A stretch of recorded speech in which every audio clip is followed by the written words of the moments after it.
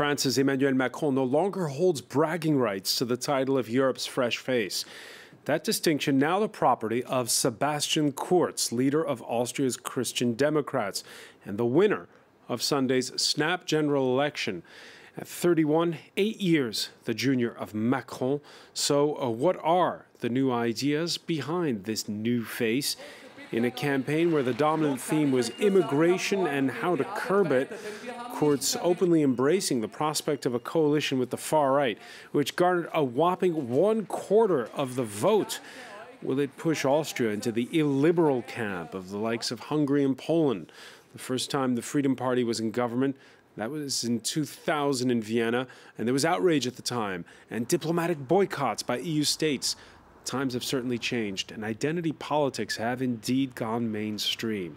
Is the example of Austria the way to go for center-right parties in places like France and Germany and elsewhere? What are Europe's new political fault lines? Today in the France 24 debate, we're looking at, well, what could be the new face of Europe? And joining us from the Sciences Po, the French Political Science Institute, François Lafont. Good evening. For being with us. I want to thank as well Hannah Starman, who works on European policy for Emmanuel Macron's En Marche party. Is that the right way to say it? Well, I'm in charge of work locally. Locally, at the local level. But you're the Europe person for the Paris branch, shall we say. Joining us from New York City, journalist Sasha Polikov-Suransky, author of Go Back to Where You Came From, The Backlash Against Immigration and the Fate of Western Democracy. Many thanks for joining us from New York City. I also want to thank for joining us from Traunstein in Germany. That is journalist and commentator Roland Tichy, editor-in-chief of Tichy's Einblick. Welcome back to the show. Thank you. Nice to see you. Nice to see you. The France 24 debate on Facebook and Twitter, hashtag F24debate. They're still counting ballots cast from abroad. Before the week's out, Austria's president is poised to ask Sebastian Kurz to form that next government, making him not only Europe, but the world's youngest leader. Claire Rush has more. 31-year-old Sebastian Kurz is set to become the world's youngest leader, with immigration topping his agenda. I can promise you today that we will do everything in our power to put an end to migrants' abuse of social welfare. Our social security system should be accessible to all those who need it. In 2015, thousands of migrants flooded across Austria's borders. Then Foreign Minister Kurz criticized the open-door migration policy of German Chancellor Angela Merkel. He reintroduced border controls in 2016, effectively shutting down the Balkan migrant route, a hardline stance he may well implement as chancellor. Being saved from the Mediterranean Sea shouldn't be considered as an entry ticket to Europe. We must be in solidarity with Italy, but within reason. We must help Italy close the Mediterranean migrant routes. Kurz is treading on ground associated with the far-right Freedom Party, or FPO, which scored around 26%. Meaning a possible entry in government for the party, whose leader has already demanded the Interior and Justice Ministry portfolios. But some in Kurz's Conservative Party worry about a potential coalition with the far right. I prefer a coalition with the Social Democrats rather than the far right. Neighboring countries have been watching this election closely, particularly Hungary's Viktor Orban, a nationalist who has adopted a hardline stance on immigration. Yeah, by the way, the Social Democrats actually increased their vote share, but only marginally. Meanwhile, the Greens, after a split, collapsed if you compare with the 2013 election, and the far right surging by 5.5%. So that's the FPÖ party. There you have what could be the projection. Of course, there's all the postal ballots that still haven't been counted, some 700,000 of them. So there could be minor changes to all this, François Lafont. What's the secret of Sebastian Kurz's success? Maybe the secret is a new guy. I mean, he has been able to reshape a little bit an old party and to make sure that the people think that is bringing something new. That's first. And second, maybe about a certain number of very tough proposal on immigration, because immigration was one of the most debated topic during the campaign. So you've got a rich country Austria, because the economic growth is good. There is no economic problem in a certain sense, but there was this migration waves last year and 2 years ago with 130,000 people coming in the country. So that means in percentage, this is more than in Germany. And the people fear that maybe we have to tackle and to manage better the situation, borders at the European level and in Austria in particular. It's a fresh face, Roland Tichy. Does he have new ideas? Well, the style of his campaign was very similar to Emmanuel Macron. So this is maybe a new style through Europe, that as a young leader who takes an old party and makes it into a movement. His Conservative Party is no longer a classical continental party. It's more styled to a movement as it was the success of Macron in France. This is the first thing. And the second thing is, he pointed, as just was said, he pointed with his fingers to the most important problem Austrians feel, and this is migration. The country has took so many people, and there is no end in sight. And so he has the chance, and he promises to change the situation. By the way, France especially does not take in any idea as much refugees as Austria did. So I guess we should understand those people that they are feeling they are overrun by migration, which is uncontrolled in Western Europe. Uncontrolled is something we could ask our panel about. But Hannah Starman, it's true that we did hear the French president in his interview Sunday night say that there would be firmer policies when it comes to sending back people who are asylum seekers, who don't have papers here in France, sending them back if they commit any sort of crime, and kicking them out of the country, expelling them. Do you agree that, Roland Tichy, that this comparison is a good one between Sebastian Kurz and Emmanuel Macron? I don't think there is Hannah Starman. I don't think there's any good comparison between the two men. They happen to both be young and have a certain style in communications, but I don't think they share the same ideas at all. Sebastian Kurz has appropriated a lot of the far-right discourse, which allowed him to be elected with such an important majority. And Emmanuel Macron was elected on a very pro-European discourse, which is a major difference between the two men. As far as the immigration is concerned, there is international law. Asylum seekers are granted asylum on the basis of Geneva Conventions. If they commit a serious crime, and France, I don't think, is the only country that considers this measure, they can be sent back. That's true. All right, so the issue of politicians appearing tough when it comes to migrants is one thing, but of course there was during the campaign an anti-Islam stance. It was taken not just by the ruling by the Christian Democrats in Austria, but also by the far-right Freedom Party. Founded by former Nazis in the 1950s, its leader, Heinz Christian Strache, flirted with neo-Nazism in his youth. His views have changed, but he is Eurosceptic, enjoys the support of an alliance with President Putin's party, and wants the lifting of EU sanctions on Moscow. Over the years, his party moving away from anti-Semitism to focus squarely on an anti-Islam message. No, Islam is not part of Austria, my dear friends. We want to prevent the Islamization of Austria, and we will achieve that, dear friends.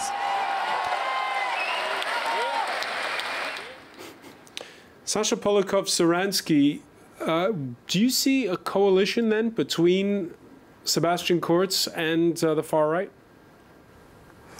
I think that's a real risk, and we'll have to see what happens when they actually form a coalition. But if you look at some other European countries, it's instructive, because even if there isn't a coalition, there's a risk that these ideas become the new normal. one can understand why Kurz ran on the platform that he did. He was quite successful, and he clearly gained some voters who had voted for the far right in the past and moved to the center and voted for him. But the risk when these parties in the center behave that way is that the ideas that came from the far right that they've now adopted become the new center and the new mainstream in that society. And we've seen this in other countries in Europe. In Denmark especially, you have a center-right government that isn't in formal coalition with the far right, but the far right's ideas often influence policy on very many issues. And you saw this in the Dutch election as well. The center-right prevailed, but they also adopted some of the hard-nosed rhetoric of Geert Wilders' far-right PVV during the Dutch election. And so the risk in Austria is similar, is that once you adopt these ideas in a campaign, they don't go away. Roland Tichy, do you agree with that, that it'll be no longer the center-right, but the hard-right in Austria that'll be in power if they have a coalition deal with the FPÖ?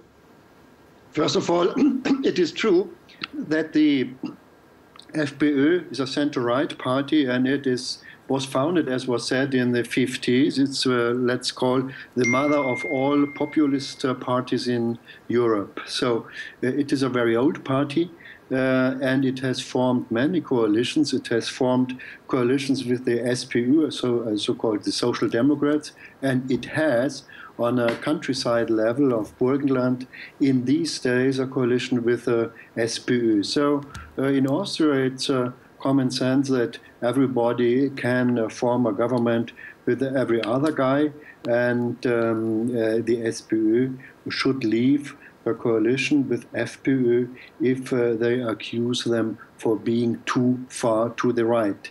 But the thing is, let's go back to the numbers. As we heard before, Macron will take 10,000 refugees. Austria, which is a country of just 8 million inhabitants, let's say, it is not even as big as Paris, has taken 130,000. And this is the background of the situation, that people feel there has to be done something, that there has to be reorganized, organizing migration. But you don't have Emmanuel Macron claiming that there's an Islamization of France or Europe. Pardon me, I didn't get this question. You don't have Emmanuel Macron claiming that there's an Islamization of France or Europe. I just pointed to the figures, and I wanted to explain why in Austria the elections came as they have come yesterday. And I guess this is the situation. And people are feeling in this very short period of times that they took so many refugees that their country changes in a way they do not like, and politics has to cope with the situation. And Kurz came to his victory by pointing his fingers to this problem and by assuring that he will stop migration. And this is not any anti-Islamic situation, but he has to do something with his people's wishes in a situation which is very hard to stand in Austria. If you go to any small country, you see the changing of this society within 1 or 2 years, and so they are in the same situation as Hungary or as the Czechs or as the Polish, who want to discuss the question, is migration with such a speed as it has come during the last 2 years, is this really what the country needs? François Lafont? Well, I'm hearing what our colleague is saying, but we could say first, on the historical period, we have seen already the extreme right, and it was not migration, a consequence of the migration wave. I mean, in 2000, with Haider, it was already something in the political landscape. Two, of course, a big number and I mentioned it in Austria. But let's see, this is 8% of the population. I'm not sure that in France, if you take into account the Muslim community, there are less than this percentage. So So, of course, this is something new in Austria, and we have to understand and to see how to tackle better the situation. But they have also to be more open to the diversity, and we see that in Hungary, we see that in Poland. I mean, the Visegrad country have a problem with their identity, and they consider that the one who is not like them is somebody has to do not stay in their country. That's something which is not good for Europe, and this is not Europe. All right, is it just the Visegrad countries? Something we'll be asking our panel when we come back. Stay with us. You're watching the France 24 debate.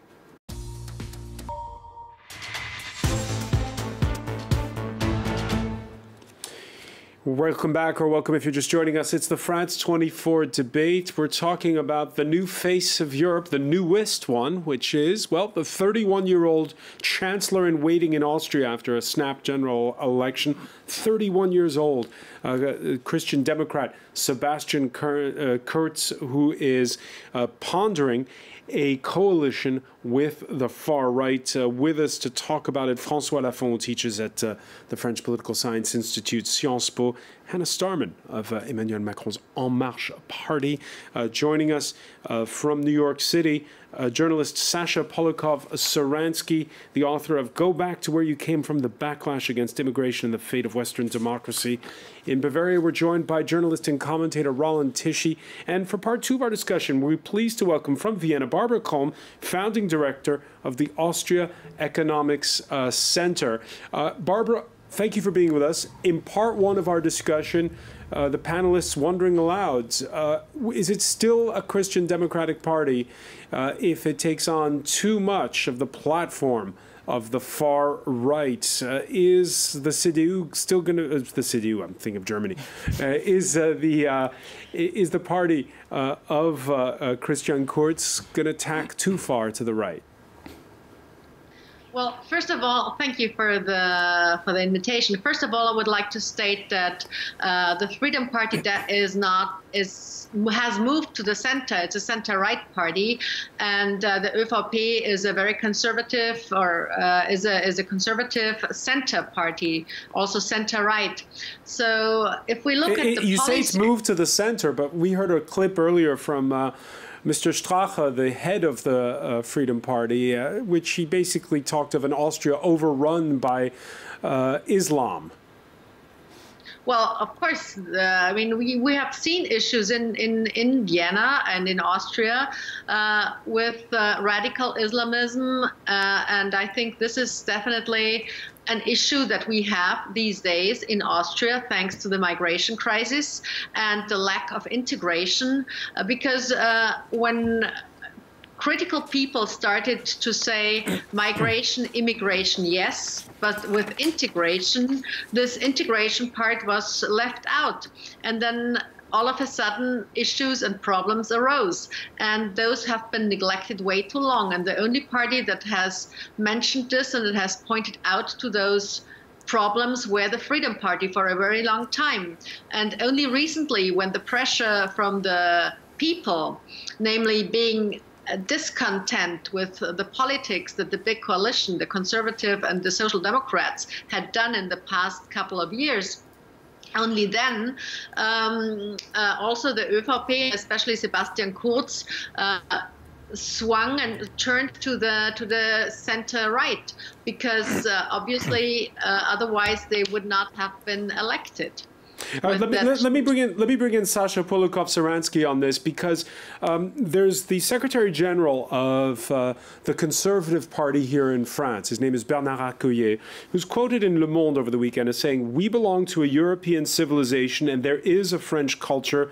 We shouldn't abandon our bearings." When he's saying that, do you take that at face value, or is that a dog whistle message to far-right voters?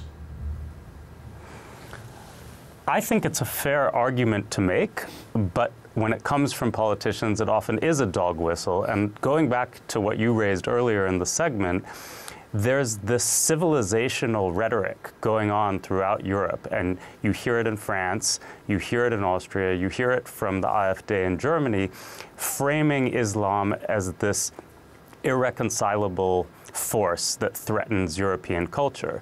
And as the other guests on the show have mentioned, there are real problems with immigration, and there are very serious problems with integration, and the left and the center left in all of these countries deserve some blame for not addressing these issues for so long. But that doesn't excuse this sort of civilizational war rhetoric that we hear from so many politicians on the center right and on the far right. And what that does is it turns Muslim fellow citizens in these countries and new migrants who are coming from Muslim countries and who are often refugees with legitimate claims, it turns them into enemies. And I think these politicians bear some responsibility for provoking the reactions that we're seeing from voters. Yes, voters are upset, and yes, they have some legitimate grievances, but we've also seen a lot of opportunistic politicians, from Le Pen in France to the far right in Austria and Germany, to Wilders in Holland, to the Danish People's Party, who are using this anger and manipulating these voters by bringing the civilizational argument in. And it is ratcheting up the rhetoric and the tension, and it is not good for any of these societies. And as the centrist parties take on more of this rhetoric, my fear is that we're going to see a lot of these countries start to move in that direction, and that is going to become a mainstream position rather than a fringe position. A mainstream position rather than a fringe position. Let's take a look at just one of the reactions on the hashtag F24 debate. If Austria stands with Poland, Hungary on forced immigration, this will make Merkel's plan hit a wall, grind to a halt, the destruction of the EU. Perhaps stating very strongly the case there, Hannah Starman. Nonetheless, when Emmanuel Macron was elected, after those Dutch elections where the far right was thwarted, people said, oh, the far right has plateaued. But you just heard there what a moment ago Sasha Polukov-Saransky was saying. There is this going mainstream of far right ideas which continues unabated? I would just like to return for 1 second to the numbers. I don't think the numbers are a problem. Lebanon hosts 2 million refugees for a country of 4 million. It's not about numbers. And I think that our colleague who spoke about civilizational rhetoric is Lebanese correct. don't see it that way, though. I mean, it's a particularly dire situation in cities like Tripoli in Lebanon. No, I understand.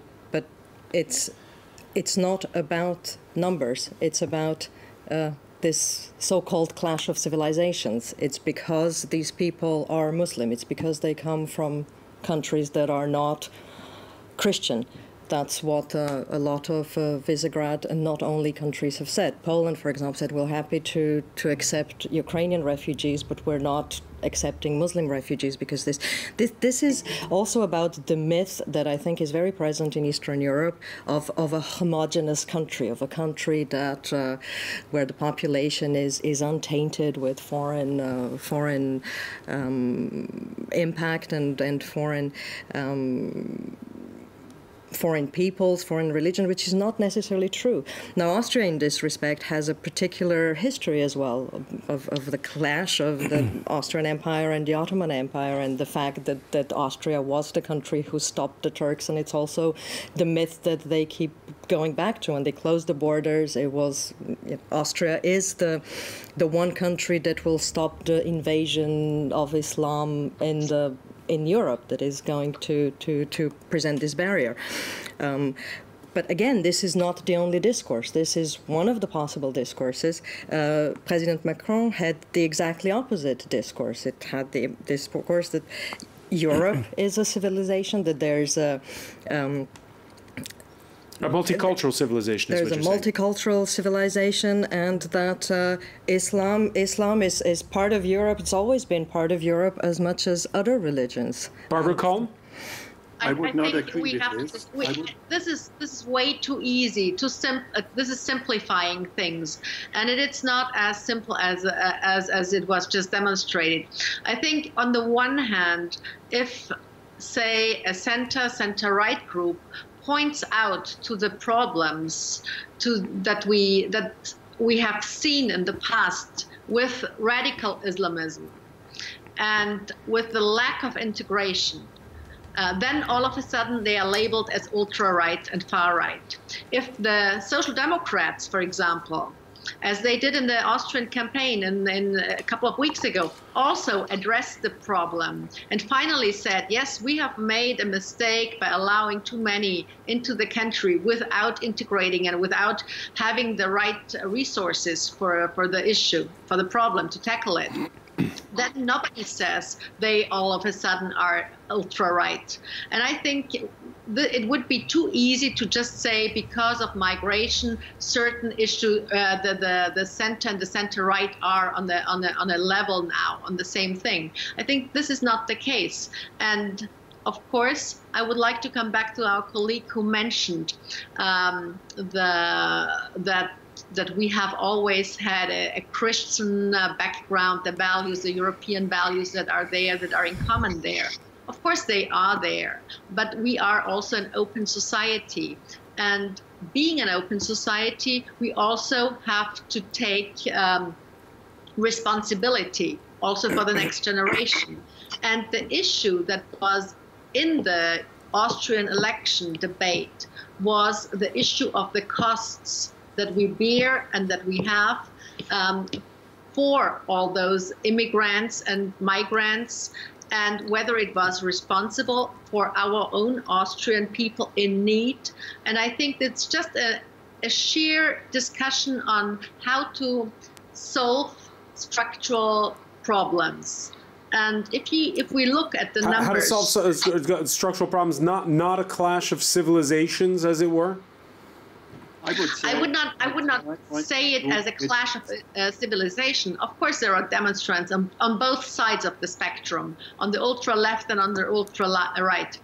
But the clash of it was not debated as the clash of civilization. It was, as a matter of fact, it was very factual. It was on numbers. Can we afford it? Can we do it? Can we stick also to our roots? All right, before I turn to Roland Tichy on this, Angela Merkel was asked about the results in neighboring Austria. She congratulated Sebastian Kurz, and she was asked whether the rise of the far right and the backlash against migrants will set the agenda on the European stage. Here's what she had to say.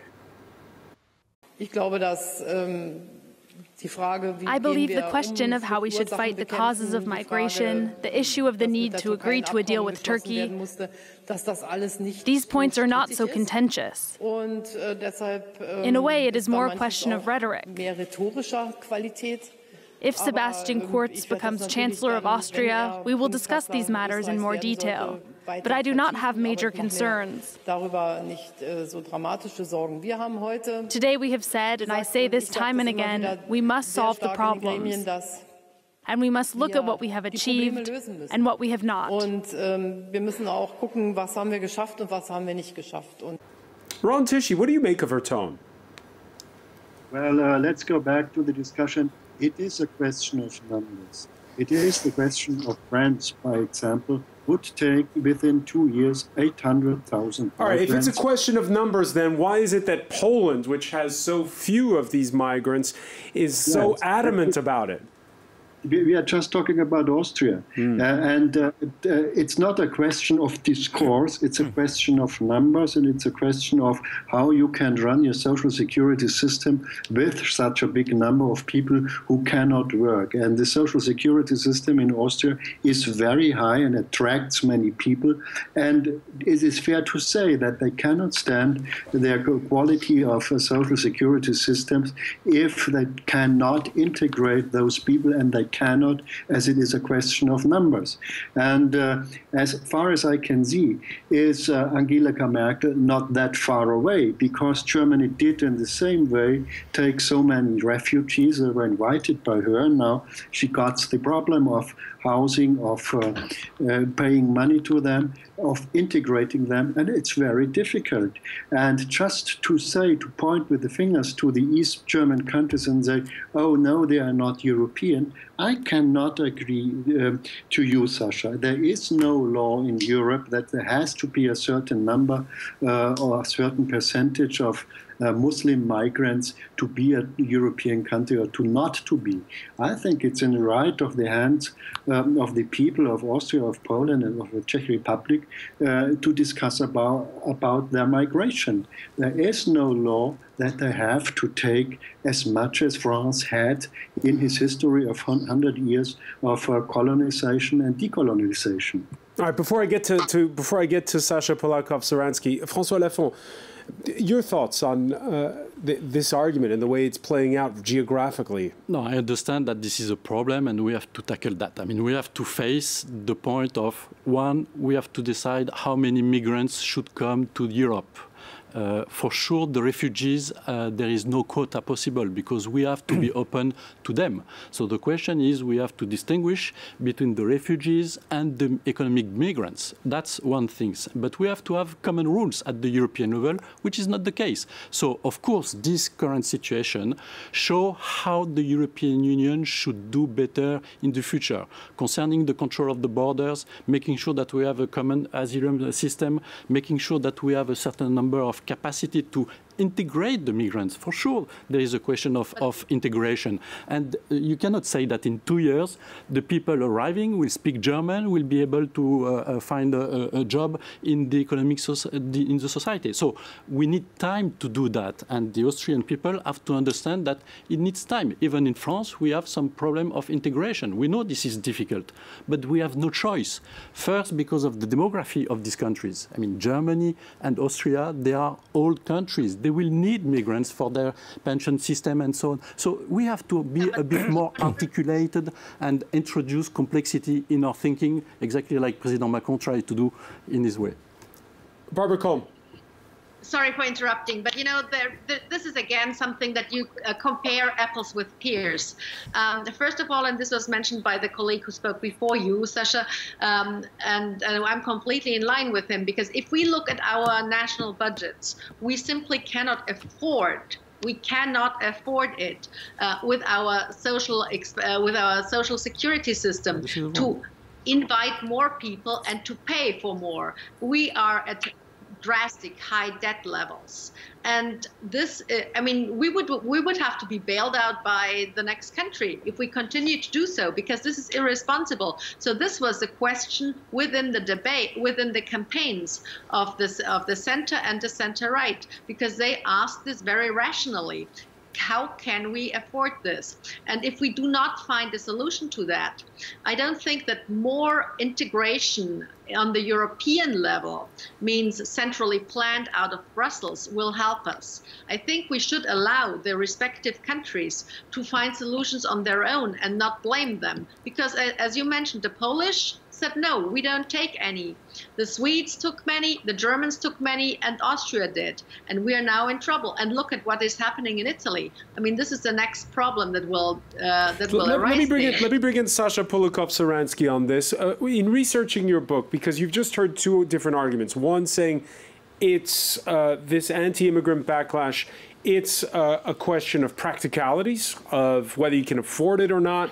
And the other argument that it's an identity issue, it's an ideological issue. What did you find in researching your book?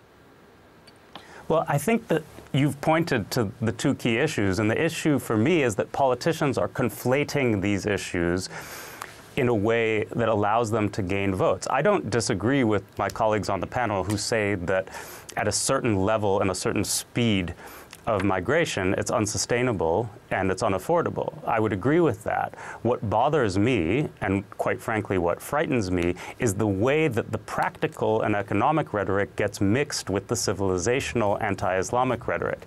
And here I think is where we see a total contrast between France under Macron and some of these other countries. He has not fallen prey to that. If you recall the final presidential debate with Le Pen a few days before the election, he said to her face, I will not indulged this fear and called her the high priestess of fear. So he pushed back against that rhetoric and said that you can have a tough anti-terrorism policy, you can have a serious integration policy, but you don't have to adopt that sort of rhetoric. So that's where I disagree with my colleagues on this panel. By all means, you have to limit numbers, you have to limit the speed. What's interesting to me also is in the CDU in Germany, for instance, even some of the people who objected to Angela Merkel's policy within the party, they don't indulge in the same sort of civilizational rhetoric that targets Muslims, that blames Muslims, and that riles up voters by talking about Muslims as a threat to European culture.